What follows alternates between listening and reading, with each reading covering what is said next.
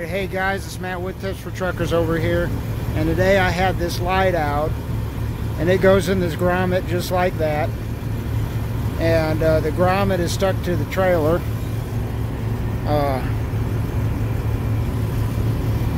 Inside like that. So they don't make this light anymore, but what I noticed was on the inside there it's round like that, and I know I've seen lights like this, so I bought this one. It came with its little grommet, but we're going to use this grommet. Pretty sure either one would work. We'll just use this same grommet just for simplicity's sake. And I just eyeballed it, and yeah, that's gonna fit in there. So basically what I did was I clipped this plug off the end of the other one to give me some other slack, and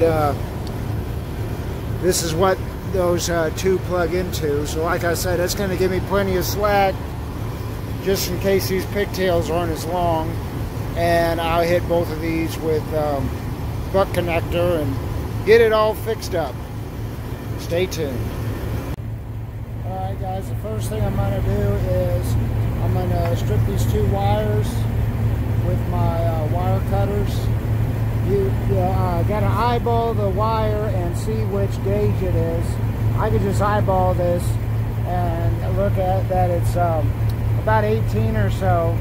But what you want to do is you want to look at the wire size and have it go to the corresponding hole rather than the insulation, because you're going to want to cut the insulation off.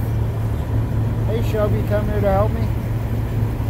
And when in doubt, always go a size bigger than you think it is, because you can always cut it smaller. And then you twist it up, and you're just going to mash that into the butt connector. Maybe since this is small, I'll fold it in half. Put that in the butt connector, put the other side in the butt connector. So like I said, give it a little twirl like that once you hit it with the wire strippers. What I like to do before I put any butt connectors on it is make sure that it works, obviously.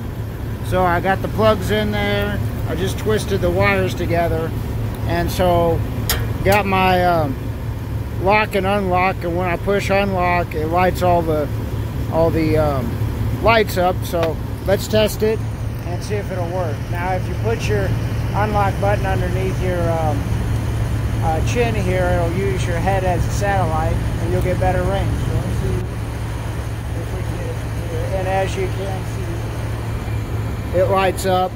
It's working great. Now let's throw some butts on there. Guys, so now we got our butt connectors, our torch, and we got the crimping tool to crimp the butt connectors. But hold on, wait.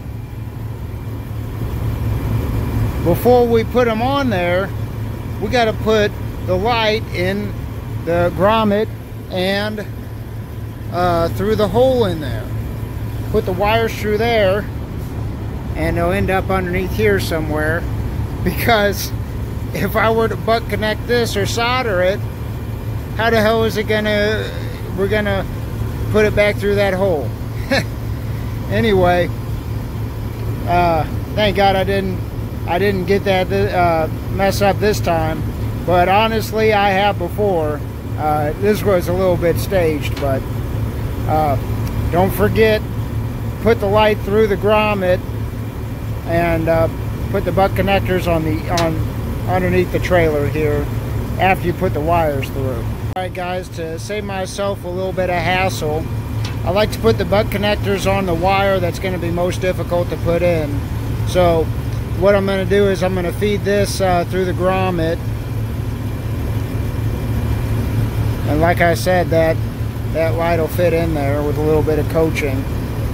Well, what I'm going to do is I'm going to put my butt connectors on here, and I've observed that I will be able to fit the butt connectors through the grommet just like that, easy peasy lemon squeezy. Then we'll crimp this side on, hit it with the torch.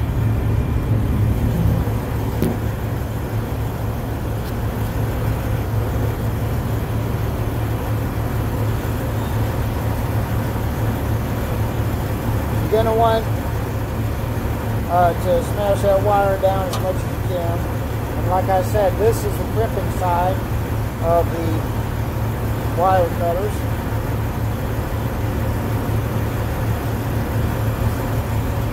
Hey Shelby. And you're just going to crimp it, smash it down, just on one side, not the other side, obviously. Give it a little bit of yank, make sure it's got good grip on there.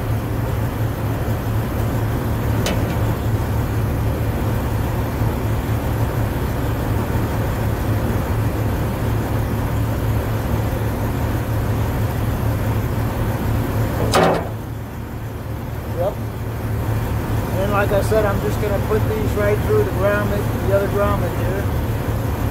One at a time, can't put them both through at the same time. There we go.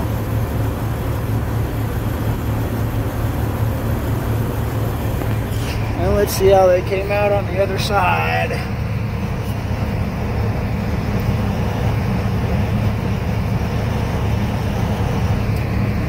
Yep. As you can see, came out in one piece. Alright, my camera was getting kind of hot, but I hit it with the crimpers on the butt connectors. Got a good solid connection on both. Now what I'm going to do is I'm going to take my torch .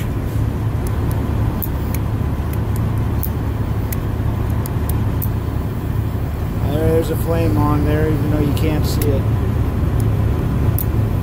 Yep, and I am just gonna, whoa, that's a lot of heat. Melt those, try to get both sides of them. And you want to work from the bottom up because heat rises. And this is going to keep all the water out of your butt connectors.